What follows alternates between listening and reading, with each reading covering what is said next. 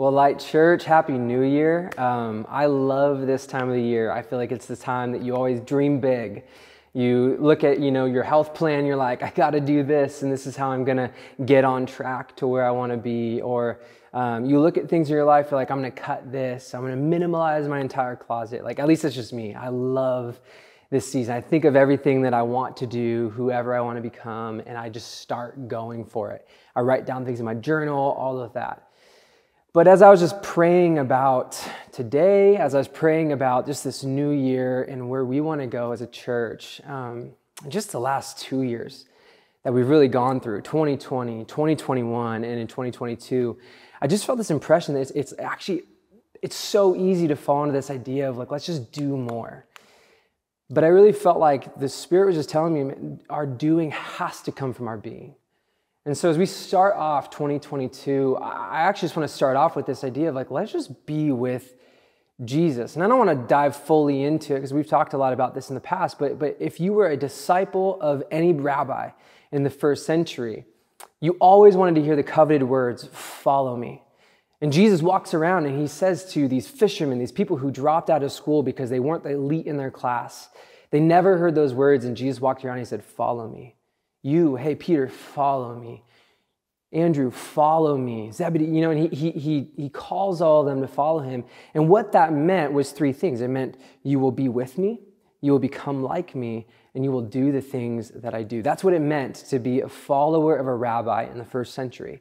And so when Jesus tells us to follow him, he's calling us into those same things. And so what I want to hone in on at the beginning of this year, 2022, is not let's just do the things that Jesus did. That will come, and that is absolutely a part of who we are as followers of Jesus. But those all follow the first one, which is be with Jesus. And I love, I think sometimes we jump into the new year, we're like, let's do all these things, and we forget that we just celebrated Christmas. And in celebrating Christmas, it's this idea that it's God with us. Emmanuel, Jesus came into just the dirt and everything of our world. He came with us, and he was determining that he would never be God without us. That's what Christmas was all about. And so as we look at the beginning of this year, how do we dive into that reality? God is with us. Really, how do we walk it out with him? So I think the question is, where are you? Where are you? As we start off this year, just doing an inventory, where are you? Not sitting on your couch or watching this on a mobile device, but where are you? Where's your soul at? How are you entering into 2022? Are you feeling bumped and bruised? Are you feeling just exhausted? Are you walking in with zealousness? Are you excited? Are you feeling good? I mean, where are you on the spectrum of it all? And the reason why I wanted to start off with the follow me is we're going to get there at the end, but in Luke 9, Jesus says this, whoever wants to be my disciple, whoever. Now, not just the fact that, someone could be Jesus' disciples, but it was the whoever. He had an open invite to anybody. And what he was saying is that I see in you the potential to be like me. Anybody. Didn't matter what socioeconomic status you were. Didn't matter what nationality you were. Didn't matter what gender you were. You could be a follower of Jesus. And when a rabbi said that to you, he said, I see in you the potential to be like me, and I'm calling you to be with me. And so where are you at? Are you walking with Jesus? And if not, that's okay. But the question is, where are you at? Because there is always a light at home waiting for us. That's always ready for us to find our way home. But the question is, where are you? Because you can't find your way home if you don't know where you're at. It made me think about, I think it was about 2 years ago to the day, and we were grabbing a mattress from my wife's mom's house, and she lives in Tahoe, and so we got a U-Haul. Well, we went to this place called we got Budget Truck, and really we just needed a bed. Like it was just a king size bed, and so we went there, and all they had was the biggest truck, and the steering wheel was sideways to go straight. The alignment was just fully off, and here I am driving through Tahoe with this massive truck. So anyways, we start cruising down home, and we get down the mountain, and now we're all in San Francisco area, and I get lost. And my phone dies. Trisha's in a whole nother car, and next thing I know, I'm driving towards Arizona. I don't even know where I'm at. And I couldn't call my wife because my phone was dead. I had my watch though, and so I called her on my watch, and I'm like, hey, I have no idea where I am. And she's like, well, just come back to the 5 freeway. I'm like, I don't know where I am. I can't find the 5 freeway. And then my watch died. And I'm in the middle of all these orange trees because I got off the road. There's windmills. It was blasting wind. And I'm in this massive truck with like the steering is off. And I was lost. I had no idea where I was going. And I had no way of finding a way back home. I mean, eventually I was able to go back to the freeway. I found the way back home. But if you don't know where you are, you can't find your way home. See, God is the creator of all of reality. And if we're living in unreality, we can't find our way from there. He's asking us, where are we? And so this is a good time for us just to take inventory at the beginning of the year of where am I at in reality? Where am I? See, Genesis 3, which is just the famous story of the garden, and when the fall happened, God is going to Adam and Eve. And it said that he created the serpent. It was craftier than any other creation. And if you know the story, the serpent went to Adam and Eve and then starts deceiving them and says, no, that tree, you can eat of that and you can become like God. And then it says this in verse 6, it says, when the woman saw that the fruit of the tree was good for food and pleasing to the eye and also desirable for gaining wisdom, she took some and ate it. She also gave some to her husband who was with her, and he ate it. Then the eyes of both of them were opened, and they realized that they were naked.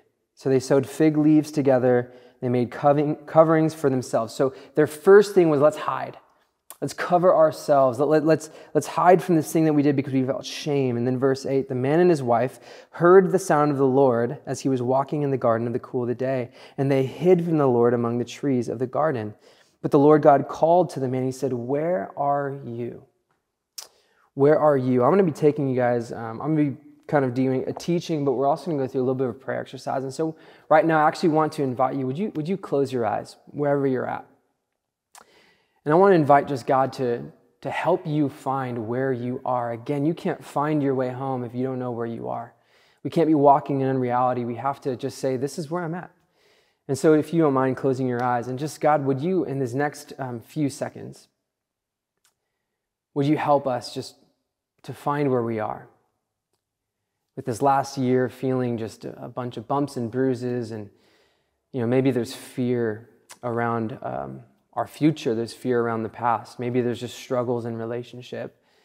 God, maybe for some of us, we're actually excited, we're pumped about this new year, and we just bring that to you, God. And so would you help whoever is on the other side of this screen realize where they are? And just take a couple moments and just ask the Lord, where are you at?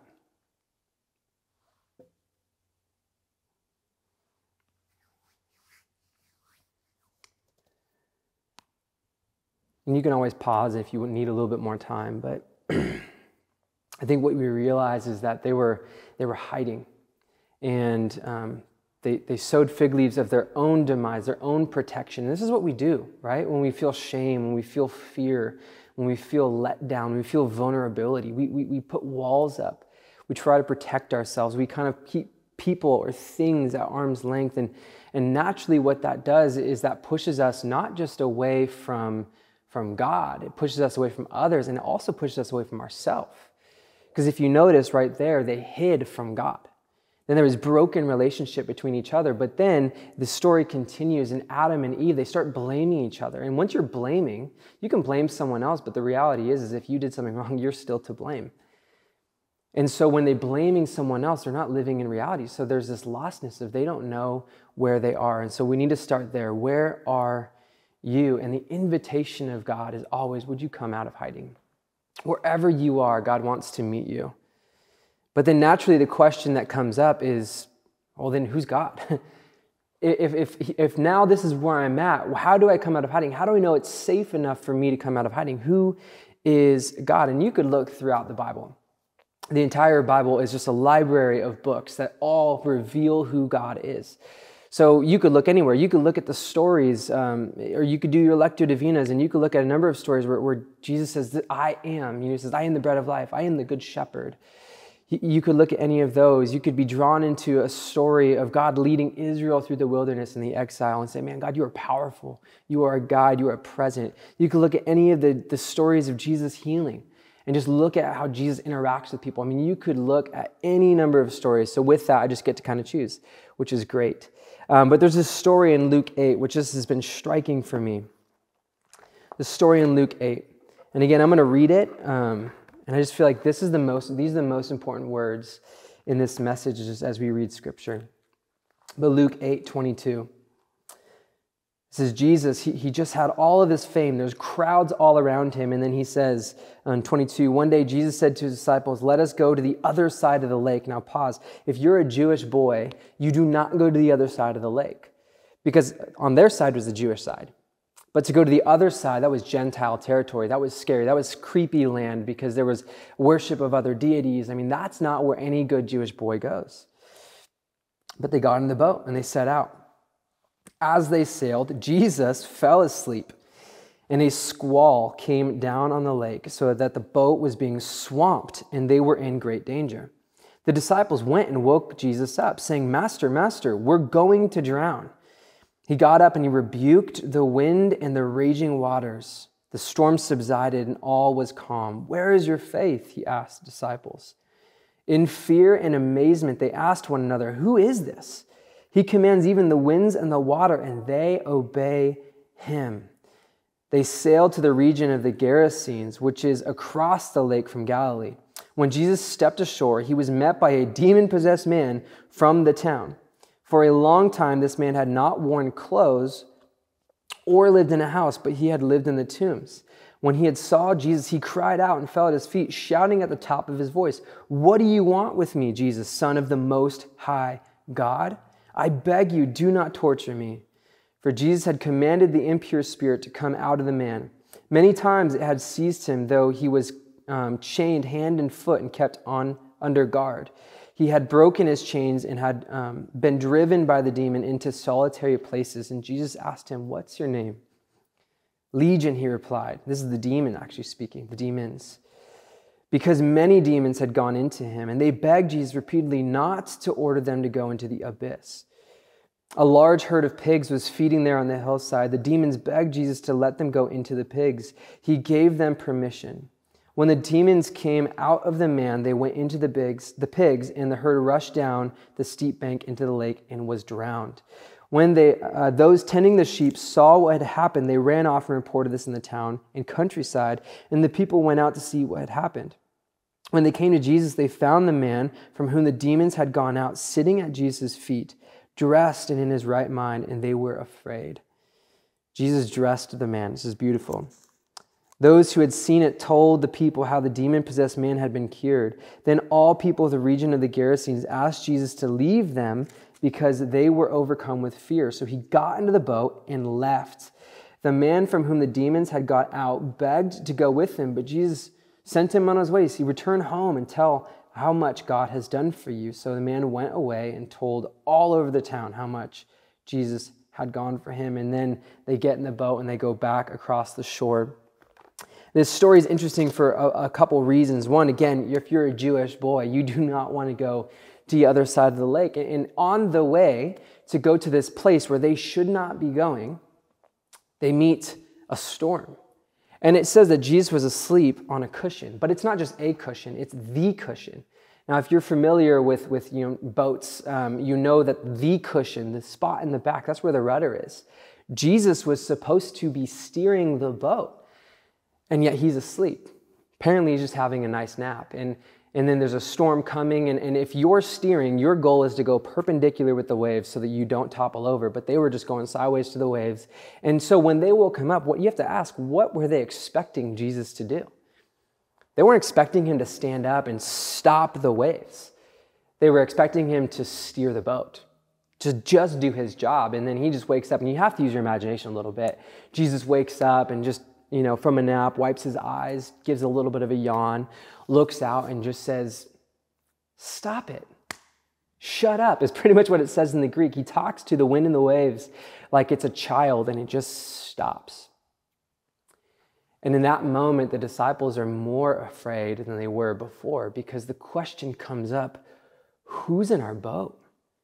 Now, they grew up with history of knowing of incredible things. They grew up with this idea, Elijah, calling down fire from heaven. Like, they're familiar with the fantastical, except they've never heard of anybody speaking to creation and lording over creation. Who is this that is in our boat? This is the first time that they ever experienced this. And so you can imagine the rest of the boat ride was probably a bit tense. They're like, I have no idea what's going on, but there's someone in our boat that's more powerful than all of creation itself. And I mean, you got to give it up for these guys are on a mission trip. They're probably just so frightened out of their mind. They decide to go through the middle of the night into a storm, and then they show up on the shore, not only where they shouldn't be as good Jewish boys, but then there's a naked demon man running at them.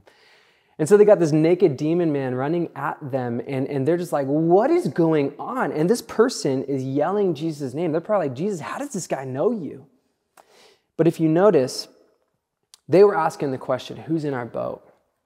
But who answers that question? It's the demons.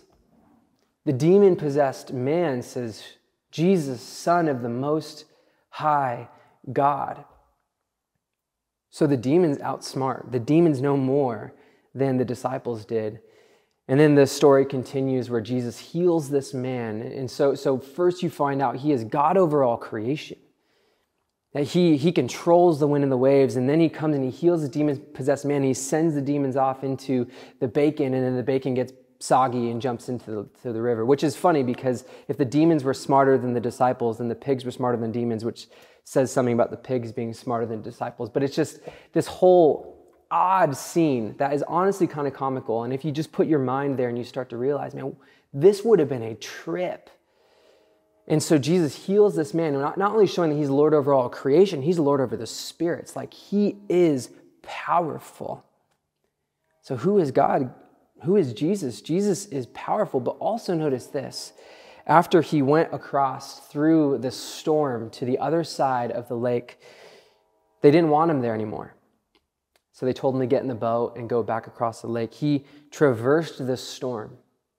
He went to the other side of the lake. He fought demons, all just for one man, for one person. And this one person probably had 2 hours with Jesus, and Jesus says, hey, you go disciple the Gentiles. We often think that Paul was the first apostle to the Gentiles, but it's actually this demon-possessed man. He said, no, you know enough. You've got a story of healing. Go and share it. Jesus is just incredible. And he clothes the guy. Just notice that about our God. That he's not only the Lord over all of creation, he's not only the Lord of the spirits, he's also the one that chases after the one, that loves the one, that would go through the wind and the waves for the one, because it was just for the demon-possessed man that he crossed this lake. Now, I think that that's also interesting that he would just go for the one, because he talks about that. He says, I am the good shepherd. I leave the 99 to go after the one. And I think often we sentimentalize this passage and we say, oh man, Jesus is going to calm the storms of my life, so he can just be in my boat and go where I want him to go. This is not what's happening at all. The reality is he was the one driving the boat. This is Jesus' boat. If Jesus is in the boat with you, if we say yes to following him, he's not getting into our boat going where we want to go. We're getting in the boat with him. He's calming the storm because the storm is in his way for who he wants to go after. And so this is just this beautiful picture that Jesus is so powerful. But I think this is also interesting because it's one thing to have a powerful God. But if this powerful God isn't loving, then that's a scary God. And he could be a really loving God, but if he's not powerful, then it's kind of pointless. He has no power. But this is a character of God that we see in this passage, that he is loving. He would go all the way across the lake for one. But he's also powerful. So I think with that, naturally, the question is, who am I? So first thing is, where are you? And then the second thing is who is this God? And so I want to invite you guys to close your eyes one more time. And I want you just to imagine that scene. Imagine this story as Jesus is crossing this lake and through the storm. And where are you in the boat? What's your scene? What are you feeling as you're experiencing crossing this boat with Jesus? What would be your initial reaction? Maybe you can even reflect on this last year and just be like, man, I felt in this storms. My reaction was, Jesus, would you do this? Or Jesus, I kind of don't want anything to do with you. Or imagine yourself on the shores as this man comes up and you're watching the scene of Jesus heal him and love him. What are you experiencing? What's your view of God? So the first question is, where are you? And the second question is just, who's this God? And taking you through his practice, because this is what you can do on the daily. Just ask that question, okay, God, today, right now, where am I? And then follow it up with, and God, who are you? I need to be reminded of who you are, because I need to know it's safe for me to come out of hiding. And if you need more time, again, you can pause. But I think the follow-up question after that, of after who is God, is naturally, who am I? Who am I? Where am I? God, who are you? Then who am I? And obviously, you read scripture as we read in Genesis, but we are made in God's image. I think oftentimes we're hiding. And so there's this beautiful story in John 21. And I love this because it kind of goes back into the follow me that we talked about in the very beginning. But what I love about this is I think many of us are coming out of a year of disappointment. I think we're coming out of years of disappointment, right? Years of shame or fear. We're coming out of this place of just feeling beat up. We're feeling just like our self-worth is just depleted. We're feeling isolated and lonely. And then, so I think with that we can resonate with Peter. So John 21. So Peter has just denied Jesus 3 times. And you can imagine, I mean, Peter's like a golden retriever. He was the guy that was like, Jesus, I would do anything. I would die for you. And then Jesus says, no, I know that you think that, but you're going to deny me 3 times before the end of the night. And that happens. So you can imagine Peter, just that shame that he had of not only Jesus calling that out in him, but then it actually happening. And so it wasn't just the darkest night when he denied Jesus. I think that continued. Just the shame, the agony, the failure that he had continued, and it continues on into this point. 21, verse 1. Afterward, Jesus appeared again to his disciples by the Sea of Galilee. So Jesus has already died. He's resurrected. He's appeared one time, but now they're back fishing. It happened this way. Simon Peter, Thomas, also known as Didymus, Nathanael from Cana in Galilee, the sons of Zebedee, and 2 other disciples were together. I'm going out fishing, Simon Peter told them. And they said, well, we'll just go with you. So they went out and got into the boat, and that night they caught nothing. Now pause. You can imagine, because what do we do when we feel like a failure?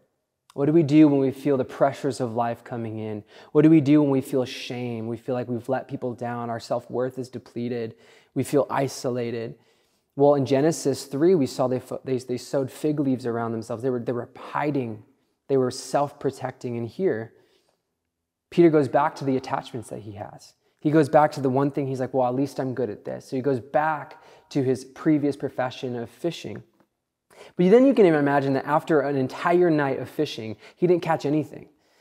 Like, how much of a bummer would that be if you're Peter and you're like, at least I can do this. At least I can do this. Like, I thought that I was going to be good as a follower of Jesus. Jesus obviously was wrong when he called me to follow him. Like, he just messed up. At least I can fish. And then he can't even fish. I mean, just the dark night of the soul that Peter must be going through. Verse 4. Early in the morning, Jesus stood on the shore, but the disciples did not realize that it was Jesus. And he called out to them, friends, haven't you any fish? No, they answered. And he said, throw your net on the right side of the boat and you will find some. And you can imagine they're like, dude, stop it. Like, we're fishermen. This is what we're good at. In any fisherman knows that if you don't catch it in the middle of the night, you're not going to catch it in the day. But when they did, they were unable to haul the net in because of the large number of fish. Then the disciple whom Jesus loved, which is John, his favorite name for himself, said to Peter, it's the Lord. And as soon as Simon Peter heard him say, it is the Lord, he wrapped out his outer garments around him, for he had taken it off and jumped into the water, because apparently he fished naked.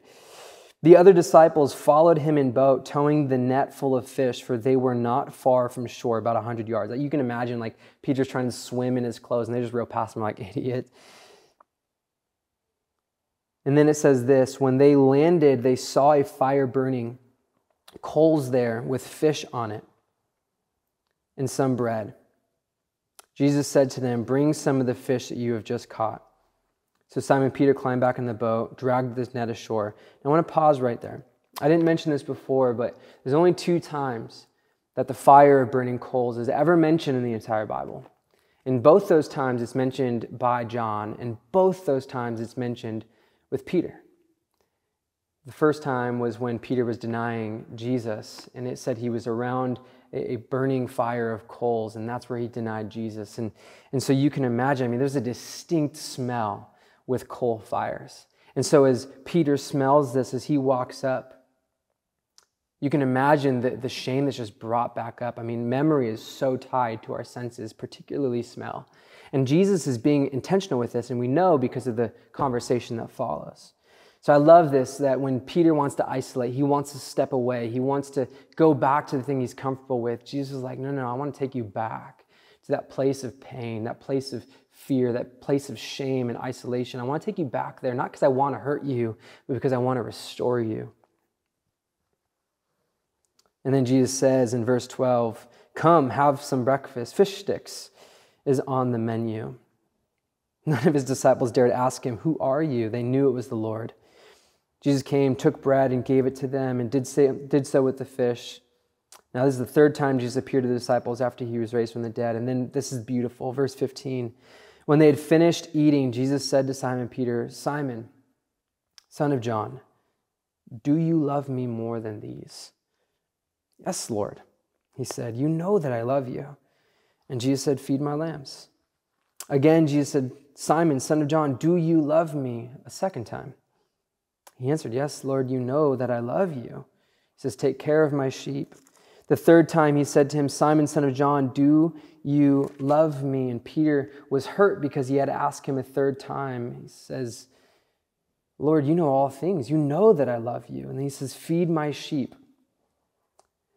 And then he just continues on. He says, very truly, I tell you that when you were younger, you dressed yourself, you went where you wanted, but when you're old, you will stretch out your hands and someone else will dress you and lead you where you're not to go. Jesus said this to indicate the kind of death by which Peter was to glorify him. Then he said, follow me. Those words again. And then it continues where Jesus starts to tell Peter how he's going to die. And then Peter looks back at John and he says this in verse 21, Lord, what about him? Did you ever feel that when you look at someone else's gifting, you look at someone else and you're like, well, what about them? Like, why can't I be like them? Or how are they going to succeed in this area?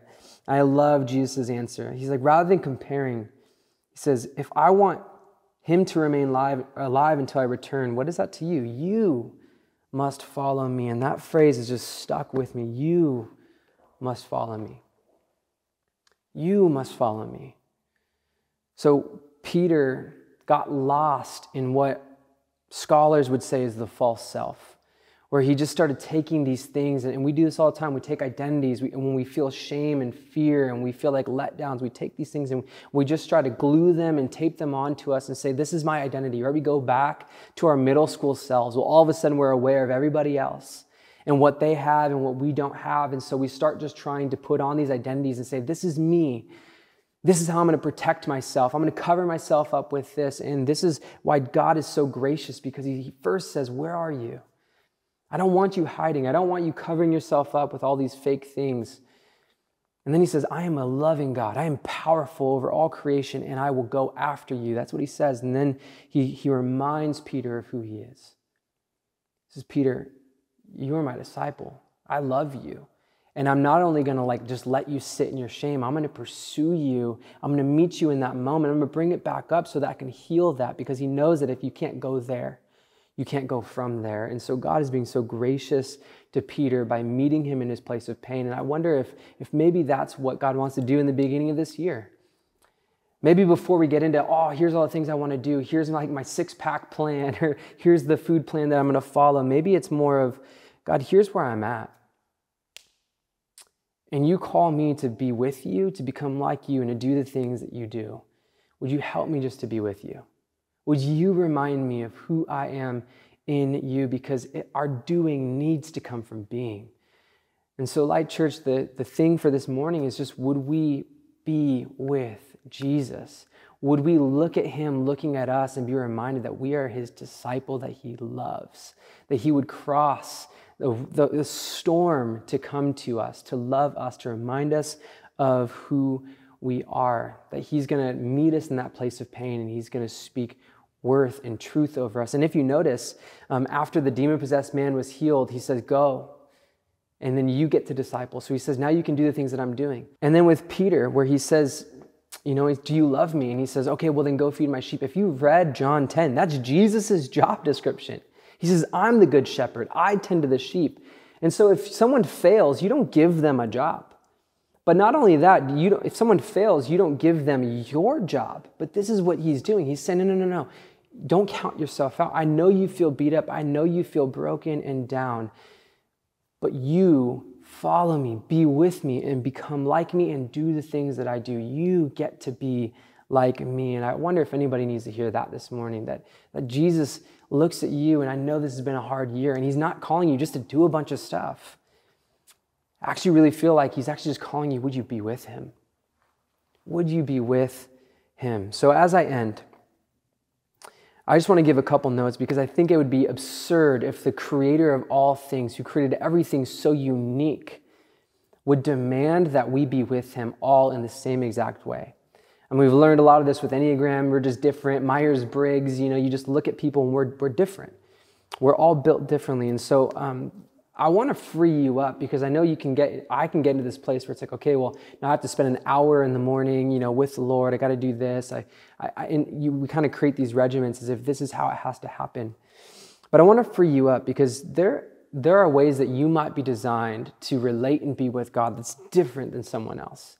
Right? Where Peter was like, well, what about him? And you could be like, well, what about her? I mean, that person, when they pray, they just have like these incredibly vivid images and they're nuts, like they're crazy. But I feel like maybe God wants to speak to you in a different way. Maybe he wants to be with you in a different way. There was a season in my life when I, which there were like upstream disciplines, I'll explain that in a second, but I was just doing silence and solitude. I was like dedicating myself to that. And it was really beneficial for me, but I was doing that so much. I was only doing this one discipline. I actually found myself getting more depressed.